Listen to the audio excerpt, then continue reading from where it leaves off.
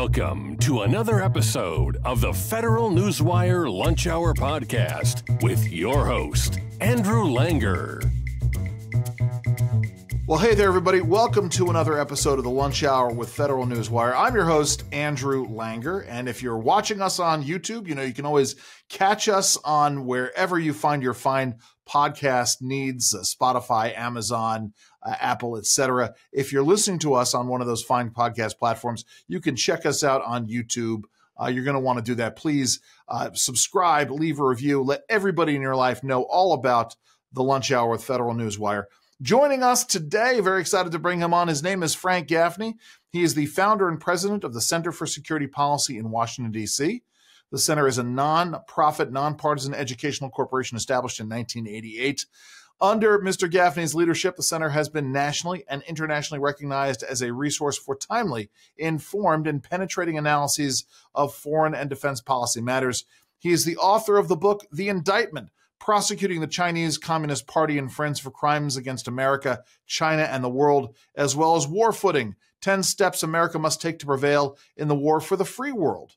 In April of 1987, Mr. Gaffney was nominated by President Reagan to become the Assistant Secretary of Defense for International Security Policy, the senior position in the Defense Department with responsibility for policies involving nuclear forces, arms control, and U.S.-European defense relations. He acted in that capacity for 7 months, during which time he was the chairman of the prestigious high-level group NATO's Senior Political Military Committee. He also represented the Secretary of Defense in key U.S.-Soviet negotiations and ministerial meetings. Mr. Gaffney's leadership has been recognized by numerous organizations, including the Department of Defense Distinguished Public Service Award, the U.S. Business and Industry Council's Defender of the National Interest Award. I'm a big fan of the next one, the Navy League of the United States Alfred Thayer Mahan Literary Achievement Award. I'm a huge Mahan fan myself. And the Zionist Organization of America's Louis Brandeis Award. Mr. Gaffney holds a Master's of Arts degree in International Studies from the Johns Hopkins University School of Advanced International Studies, also known as SAIS, and a Bachelor of Science in Foreign Service from the Georgetown University School of Foreign Service. Frank, I dare say neither Georgetown nor Johns Hopkins would allow either of us to be students there today, I suppose. I think that's probably true. I was kind of surprised they let me in the first time. So I have an undergraduate degree in international relations from William and Mary with a concentration in Soviet studies. So, and did a lot of work on geostrategic thought issues. In fact, I wrote a paper my senior year about the geographic underpinnings of Soviet defense strategy. Mahan obviously plays a great role in anybody who's interested in geostrategic policy. So that's why I was so very intrigued by that. Anyway, I'm sorry. So talk about Mahan. Talk about some of your early writing. Well, thank you for that very fulsome introduction. Yes. I had, I think it's fair to say, an extraordinary experience early in my life with senators like Scoop Jackson and John Tower, and then obviously with President Reagan and Cap Weinberger at the Pentagon. It's been more or less downhill ever since, I think, career-wise, Sure. to be honest with you. But along the trail, we've done a lot of writing. I guess I had 25 years of columns every week in the Washington Times, and a lot of other essays and commentaries. I've been doing radio and television for radio for 15 years and television for about 4. So there's a lot out there. You won't necessarily get the best angle on it from Google and Wikipedia, but please do check out things like our Center for Security Policy. And by the way, I'm the executive chairman of it. My colleague Tommy Waller is the president these days, but securefreedom.org is where you can find an awful lot of that content. And I appreciate we will come back and let you tout the website again at the end. Sure. So let's start here because you and I met up at CPAC just about a month ago. You were with Margaret Byfield, who's been a guest on this show before. She and I have talked about natural asset companies. I want to pull it back at the 30,000-foot level, or in the case of the military, let's say the 70,000-foot level even, and talk about the dangers to American sovereignty and this idea of the prevailing power structure, for whatever reason, wanting to sell out on American sovereignty. Talk about that issue and why it's so vital. I think it's so vital partly because it's so inconceivable to the vast majority of Americans that anybody, let alone somebody who had formally sworn, as I did, an oath to support and defend the Constitution of the United States against all enemies, foreign and domestic, would think that they could possibly be involved in the surrender of our sovereignty at the expense, obviously, of our constitutional form of government and freedoms. And yet that's what we're confronting now. And you mentioned Margaret Byfield. She is a tremendous resource, as you know, and ally in one of the fights to try to prevent them from succeeding, which was narrowly averted about a month and a half ago, I guess now. The New York Stock Exchange was trying to figure out a way to manufacture out of whole cloth a new class of public companies that would be basically used to try to take over and manage or control effectively vast swaths of American public lands, waters, air, and other natural resources. And with her leadership, we were able to stave that off, at least temporarily. But again, it's animated by this idea that in the interest of climate change protection, or in the interest of just advancing more control at a kind of global level rather than at a national one, they were going to try very hard to enable people like the Chinese Communist Party's sovereign wealth fund to buy up some of those assets that I just mentioned, and thereby control them, and thereby facilitate their efforts to take us down. This is the issue of, in the end, it would obviously, we've got concerns about the commoditization of these resources. We've got problems with the commoditization of the resources and major Wall Street hedge funds being in control of them. Then it gets into the issues of the commoditization, the Wall Street hedge funds being in control of them, other folks being in control of them, and then their ability to exert command and control decision-making over the utilization of these resources to the detriment of others, right? We know that the left wants people and cattle and people and resource utilization off of the public lands, of which there's so much west of the Rocky Mountains. Some of it, I'm sorry if I'm all over the place here, Frank, but one of my favorite examples, and I mean this very much in terms of gallows humor, is Raul Grijalva calling for turning public lands along the U.S.-Mexico border into wilderness to create essentially full-flowing corridors for illegal migrants to come through, understanding how difficult it is to patrol a wilderness area using motorized vehicles. I mean, this is what we're talking about here, isn't it? Well, kind of. Look, what we've discovered is that you don't need wilderness areas. Right. You can just open the border, and that's, of course, what Joe Biden has done. Good point. But I did want to make one point, because it's really critical here. It's not just public lands that these people have their eyes on. It is also private land that has been put into conservation easement. Yes. And a lot of people have put their farms in those kinds of arrangements in trust, in the expectation that, the character of them would be preserved. Well, it turns out, while the sort of claim of all of this is that there will be no productive use of any of these lands that are held or managed by these so-called natural asset companies, in point of fact, if they decide that that piece of land could be used for sustainable purposes, like, a wind farm. Yes. Or a solar farm, or maybe even an industrial facility manufacturing electric vehicle batteries. Well, then they could perfectly well say that's permitted, and there goes that pristine land. And if you happen to be the farmer or the person who was, the steward of that land and wanted it to be turned over to your children in that condition, sorry. This natural asset company arrangement could do dang near anything that they want. And it would be, I believe, a very serious blight on our country and on its people if in some future modified arrangement, they seek to pull the same thing off. I hope we'll be able to beat them the next time as well. Well, we were able to beat them only because enough folks were able to get a hold in the right states. We're able to sort of put pressure on the SEC and the administration to do this. One of the problems, of course, right, Frank, is that they have enunciated what they want to do. They have said, this is our goal.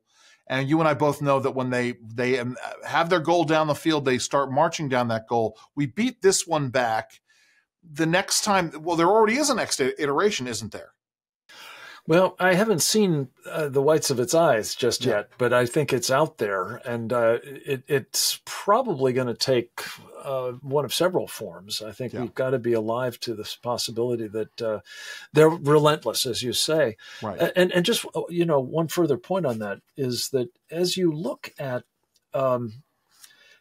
this kind of undertaking, one of the things that it has in common with similar sorts of things, and I know we're going to be talking about another of my passions of the moment, but it's the stealthy way in which these things are being perpetrated that is so infuriating. It'd be one thing if they went to the American people and said, hey, we've got an idea. Right. And here's the plan, and we'd like to debate it, and we'd like to have a vote on it. Get the assent of the American. They don't do that. And why? Well, Andrew, they don't do it because the American people would not go for it. That's why. And that's what makes this so insidious. And I think it must be stopped. It's a situation. It's funny you say that because I wasn't aware, and I'm somebody who outside of my media work, my listeners and viewers know this, I do regulatory work. That's my great passion in life, is dealing with these kinds of rulemakings and these proposals that come out. I was not made aware of this until I want to say a week after the first comment period was done, like it had already done and passed. I think that maybe when I sat down with maybe Margaret Byfield or maybe Gabrielle Hoffman, I don't remember. And so I'm someone who is in this field, and I was not aware of this. And part of the problem is finding out about these until it's too late, right? Because there are at least 3,000 separate rulemakings a year. Nobody is watching all of them or can watch all of them. And it means if you don't know what you're looking for, you might miss something. That's part of how they do this, isn't this, Frank? 100%. Yeah. And again, I think your point is very well taken, Andrew, that, if you're even a specialist in the area, somebody who is following professionally these sorts of things, and they can slip it by even you. Right. God help the rest of us. And so, it's watchdogs. And I just want to, again, say thank you to Margaret Byfield for 100%. Being one of those watchmen on the wall, as they say. Without a doubt, knowing what you're looking for, it's coming in a heritage that started with her parents. Yes. And the work that the property rights movement did. She and I have talked about this. I can only imagine. I don't know if you ever got to work with Ron Arnold or Chuck Cushman, who are these giants of the property rights movement. But this is the kind of stuff that I know. So Chuck Cushman was a property rights activist from the West, Ron Arnold as well. They would have been warning about this well in advance, and folks wouldn't have listened until it was too late. Let me pull it back for a second, Frank, before we get into the World Health Organization stuff, because that I want to talk to you about. I want to circle back to this issue of the oath to the Constitution and the issues of sovereignty. And you're someone who negotiated with the Soviet Union in the 80s. I think you have, in the same way that I do, had a healthy skepticism, still have a healthy skepticism of things that the Russians have been doing to undermine Western society. The Russians just had a conversation with somebody about this. Khrushchev in 1962 announces, at the UN, it was widely reported, we will bury you. What he was really saying is we will be at your funeral. He was promising then to use the things that we hold dear, the basic tenets of Western classical liberal Republican democracy against us and to unravel us. And here we are 60 plus years later, and we have people going into government service, this is my point, who out and out hate the Constitution and hate the principles by which the Constitution stands. How do you swear? Do they not? They don't care about the oath, but there's something very jarring about people who swear an oath to protect and defend a document with which they have great reservations about the writing of it. Talk a little bit about this and very, from that 70,000 foot level. Yeah, I guess that they would rationalize it or justify it as a case where the ends justify the means. Sure. That's classic Marxism. And I think that's what we're contending with here. And the thing that is frightening, honestly, is that there are so many who seem now to have embraced Marxist perfect segue values. And Yes. we're in great danger as a result, especially that they're inside the proverbial wire. You go down the road. We have a Cold War. We nominally win the Cold War. At least the Soviet Union is defeated. The Central European nations that were within the Warsaw Pact, some of them come over to our side, some of them don't. Some of them just sort of go back and forth over time. Some of them struggle in the post-Soviet era. But we think that we have defeated the concept of Marxism and shown that it doesn't work. It doesn't work given the promises that Marx supposedly said, though I do think that it delivers exactly the way Marx wanted it to, and Lenin and Stalin and Mao, etc. The dictatorship of the proletariat is made very, very real. And yet you have folks who still have this belief, this misguided belief, that we can create this great Marxist utopia around the world if it just is put into practice properly. Talk about how that's going into practice now. Talk about what's going on at the World Health Organization and elsewhere. Yeah. Well, I'm fond of pointing out, as we do in our book, which you very kindly mentioned, The Indictment, yes, that we have been subjected since the end of the Cold War, and I think you're absolutely right. In fact, we had a conversation with some scholars about this earlier today, that the Soviets more or less just went into a sort of Chapter 11 reorg rather than going out of business. But they were succeeded by the Chinese Communist Party, right, which vowed in the person of Deng Xiaoping, the general secretary of the Chinese Communist Party, when the Soviet Union fell, that Cold War between the United States and the Soviets was over. The Soviets had lost. There was a new Cold War beginning between the United States and China, and China would win. And what they have done ever since, basically, and pursuant to a strategy he called the hide and bide strategy, was conduct themselves in a way that induced us, many, not all of us, but many of us in particular in the Wall Street and business sector more generally, government, academia, Hollywood, the media, to believe that if only we helped make them strong, they would become more like us and we would all get along. That was not the purpose of the strategy. The hiding, yes, but not the ultimate end state. And right, one of the things that they adopted was what came to be called in 1999, a book was published entitled Unrestricted Warfare. And it basically was the playbook of what they were going to do to win the Cold War against us without firing a shot, if necessary, if possible. If necessary, they would hopefully over time have the means to do the shot firing as well. And I think that's about where we find them now. But that unrestricted warfare had one element that was particularly insidious. A lot of them were, but this one I found particularly insidious, and that was the use of so-called international organizations to try to effect a new kind of global governance. That's a term that the current General Secretary Xi Jinping uses, to essentially eliminate nation states and their individual forms of governance in favor of rule by these international elites controlled by, guess what, the Chinese Communist Party. And the World Health Organization just happens to be at the vanguard of that effort right now. And as we talk today, in 10 weeks' time, the Chinese Communist Party, the World Economic Forum, the European Union, Bill Gates, Big Pharma, and of course the Biden administration hope to formalize not one but two agreements that would effectively surrender the sovereignty of the United States over public health to the Director General, who would become a dictator of the World Health Organization. Again, going back to the NACs, the only conceivable way this could happen is if we are all unwitting that it's Right. even under discussion, let alone Right. perilously close to being approved. It's interesting because we talk about the issue. Folks are focused on their lives, right? That's part of how this operates, is that folks are focused on their lives, and yes, Especially sometimes free people. Yeah. right? Especially free people.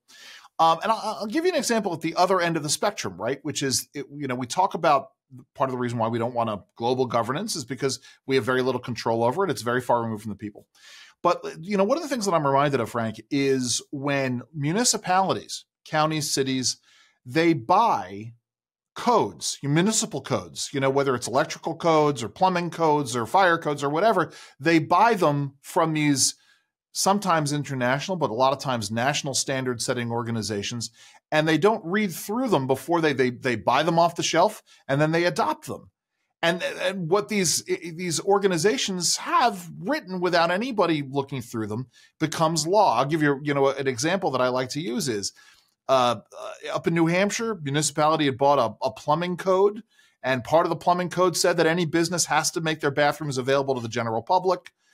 Some homeless person came into a Goodwill, wanted to use the bathroom. The Goodwill had a policy of not allowing folks to use their bathroom, so this person relieved themselves in the Goodwill.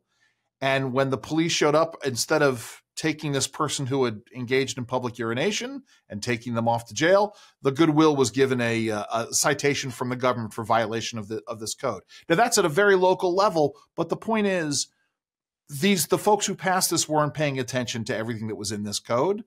By the same token, if someone hears the World Health Organization, well, how can the World Health Organization be bad? It's the World Health Organization. And yet, here we are. I'm sorry, go ahead. But the interesting thing is that we actually know how bad it is, because we've all lived through the pandemic of COVID-19.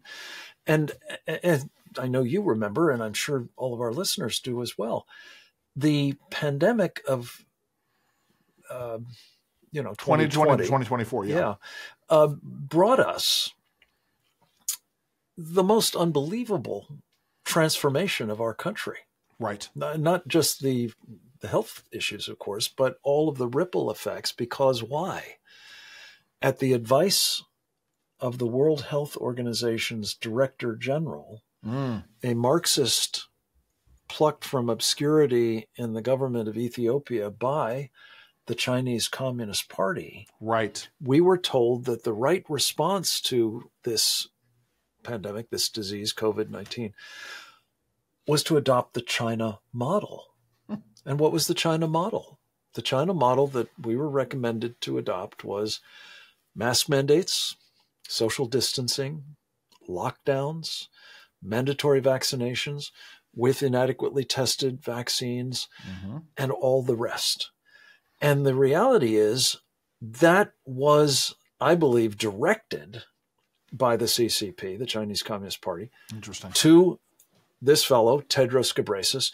And now what we're talking about that's different is it wouldn't be advisory any longer. Under this new arrangement, Tedros Ghebreyesus would be given the authority to dictate when we have a public health emergency. And by the way, not just a pandemic, Andrew. It could be climate change. It could be, migration. It could be gun violence. And then what we must do about it. Not what we should do, but what we must do. And count on it. It will be the China model again. It's interesting, Frank. Talk to us all about this interplay, right? I recognize, again, I have a degree in international relations, so I know when we negotiate a treaty, any nation negotiates a treaty, you give up some measure of your sovereignty in order to become, to have this negotiation with this other power or the global. But the point is that because if they're ratified properly, if they are actually ratified as a formal treaty, it's technically supersedes our Constitution, at least the way I understand this. Folks don't understand that. I mean, obviously it takes a president and leadership to turn around and say, we didn't sign on for this when we ratified this treaty. So, we're going to ignore this, do our best. But you get somebody like a Barack Obama or a Joe Biden or a Gavin Newsom or a Wes Moore of Maryland who is all too happy to go along with this, they're just going to say, you know something, we signed a treaty. We got to do this. This is our obligation because we want to be leaders in the global community. That's part of the danger here, is that while there are some presidents who will stick up for what's best for America and put America first, there are other presidents who don't believe that America is the greatest nation on the face of the earth. We are one among equals. And therefore, we need to be a leader in this way, because we need, right, Frank, we need the respect of the nations around us. If we give up on our sovereignty, these other nations, they're going to like us. They're going to respect us. There's a big flaw there, isn't there? Well, there certainly is. I just have to say there's a small correction that I need to make sure we have in the mix here. And that is, what you said is true, of course. The founders of our country brilliantly understood, among other things, that if someone in the executive branch decides to negotiate a treaty that did indeed surrender our sovereignty, that could have a crushing effect on our Constitution over which they had labored. So what did they do? They created a mechanism whereby the United States Senate is part of the ratification process on these treaties. It advises and consents to them, and the bar was set deliberately high. It wasn't just a simple majority, a 2/3 majority of senators present and voting was what was required. Well, Andrew, the problem is, and you mentioned Barack Obama, he was one of the driving forces behind this in his administration, and Joe Biden is only too happy to follow his example.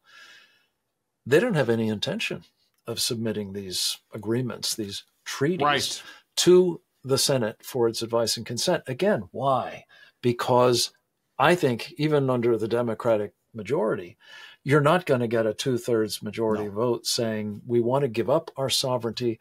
And let me just tick off 3 ways, please, in which this is going to manifest itself. One is national sovereignty, as I said, not having the United States, our limited government representatives, checks and balances and all that, making decisions about public health. 2, they're surrendering, the Biden administration, the federal government, not rights that they exercise, because under our Constitution, health policy is not an enumerated right. That is the responsibility of the states. So they're giving up the states' sovereignty. But most importantly, I suspect to most in our audience, and I think some of them at least will remember the unpleasantness of the pandemic and what was done to them by the WHO. But think about this, and I don't think this is an exaggeration. So we think that Frank, that the World Health Organization must have gotten a hold of your signal. You dropped out there for a second. What you were about to talk about was this gentleman whose name is very long and I can't remember, becoming our doctor. Tedros Ghebreyesus. Yes, exactly right. So the idea here is, and this may sound like hyperbole, but it's actually true. Under this arrangement whereby Dr. Tedros Ghebreyesus, who, by the way, has no medical credentials at all, is going to be able to be the arbiter, as he was on an advisory basis during the previous arrangement, as to whether or not you can find out from your doctor what is the best treatment that individual would recommend for you. Wow. In this case of the COVID-19 thing, for example, they said ivermectin, hydroxychloroquine, early treatment with those widely available, very safe, very inexpensive therapies was impermissible. Right. And by God, that's what basically we adopted as the policy of the United States government. Now, imagine if we don't even have the latitude to say, well, that's very well, doctor, thank you, but no thank you. We're going to get a second opinion. We're not going to follow your advice. Under the arrangement that the Biden administration is now prepared to sign onto, Dr. Tedros will be able to determine what not only you get in the way of medications, but even what you can know about those medications. Because another piece of this, unbelievably, the Supreme Court's just been reviewing this whole idea of censorship. Right. And the government conniving with tech companies or anybody else to silence your freedom of speech or what you can learn from others freely exercising their freedom of speech. this arrangement will be baked into this set of treaties that the World Health Organization is negotiating right now. There will be incumbent upon every member nation to create a censorship mechanism. And the Supreme Court, you can pound sand. Well, and that's exactly it, right? Again, because these things, as we've been talking about, they're not done in the bright light of public scrutiny. You know, there's no treaty that gets ratified. What happens is that we sign the treaty, and the Biden administration, the Kamala Harris administration, the Gavin Newsom administration, whomever, whatever Democrat president comes in, they start enacting it via the regulatory process. Or if they don't even want to go to the regulatory process, they do what Wayne Cruz at CEI calls regulatory dark matter, guidance documents and regulatory interpretation letters. Or even worse, as is being litigated, as today was the arguments in the Louisiana and Missouri cases, you know, a couple of bureaucrats at the White House putting direct pressure on these social media companies. I had videos that were knocked out of YouTube under this, and my partner in that podcast is the editor of Real Clear Health. I mean, arguably one of the great experts in what's going on in the world. So that's the problem, Frank, right? Is we can say, well, we're not signing the treaty, therefore we're not obligated to it. The problem is there are folks who will, in the name of consolidating power, I guess this is what it's about, really. It's about power. 100%. It's about the power of government and the power of the establishment versus the individual, the average everyday American. They're going to say, well, they're going to use this as their justification. Well, we signed a treaty. May not have been ratified. We signed a treaty. Therefore, we're obligated. Again, getting back into this. I'm sorry, Frank, go ahead. Talk about that. No, but you broke the code. Yeah. Andrew, this is, at the end of the day, all about power. Right. And when you look at those who seek to exercise power, and the fact that they know the only way they can get it is by misleading you or simply deceiving you outright, that's not going to end well.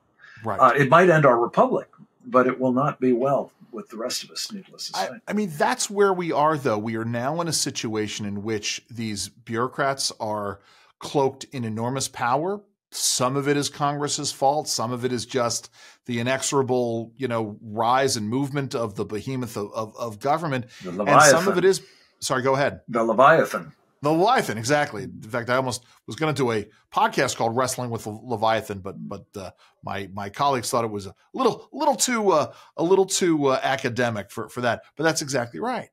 And so, and when you push back on the establishment pushes back. That's certainly one of the things that we recognized from the 4 years of the Trump administration. Mm-hmm. Donald Trump threatens the establishment and he pushes back. So what happens in 10 weeks from now? It'll probably be about 8 weeks from when the podcast goes up.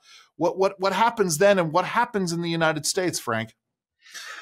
Well, I hope in the intervening 2 weeks between when we're speaking and when this is broadcast, we will have changed somewhat, at least, the trajectory of all this, because I think what we are now beginning to find is that critical mass is being achieved by those of us who are raising the alarm.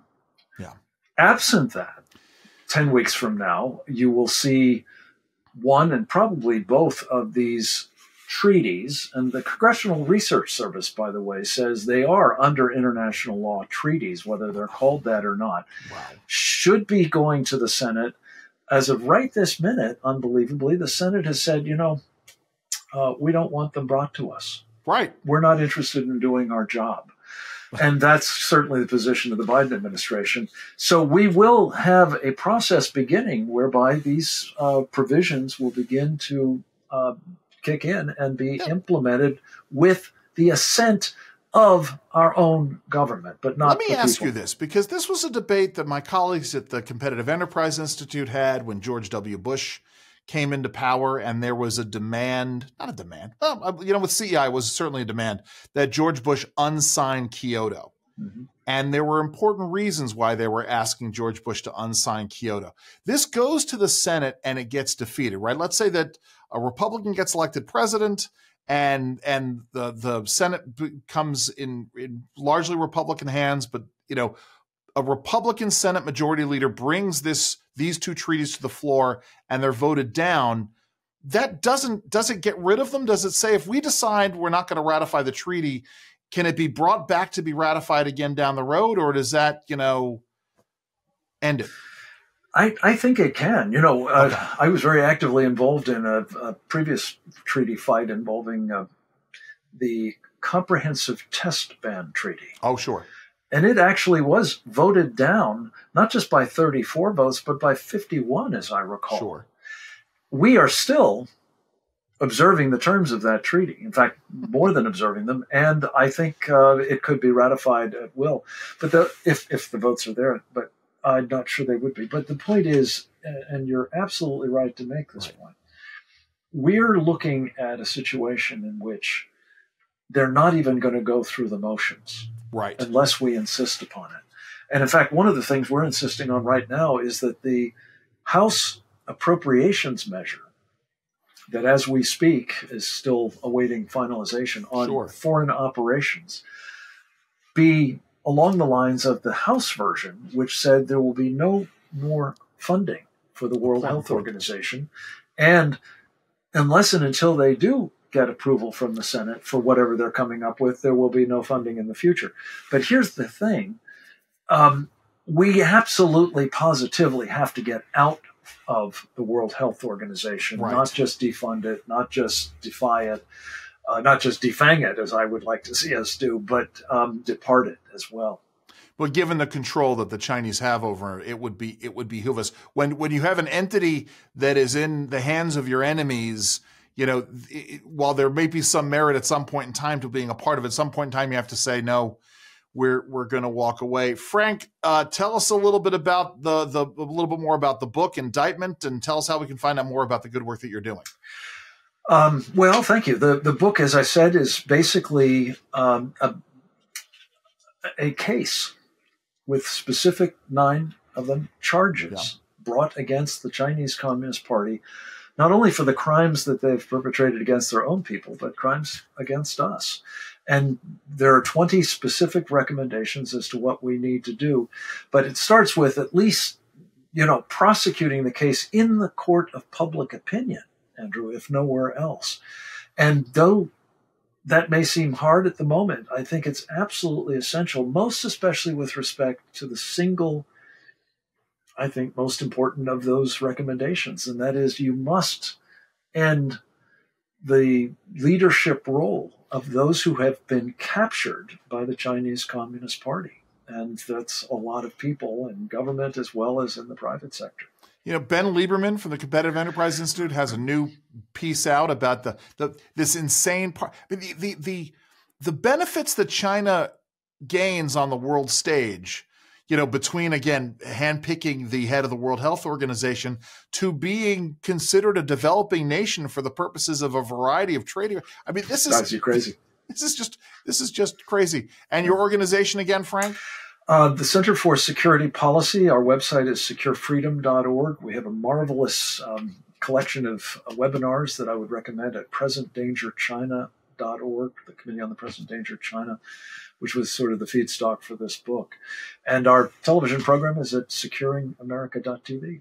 Securingamerica.tv is the TV show. Frank Gaffney, thank you so very much for joining us today. Thank you, Andrew. God bless you. This has been yet another episode of The Lunch Hour with Federal Newswire. As I've said, please hit the subscribe button if you're watching us on YouTube, or if you're listening to us on one of those major podcast platforms out there. Recommend us to your friends and family members, your family members' friends, your friends' family members. Please do so and keep listening and watching. I'm Andrew Langer. Enjoy the rest of your lunch. This has been the Federal Newswire Lunch Hour Podcast, hosted by Andrew Langer. Check out the Federal Newswire's family of websites, as well as their social media stream.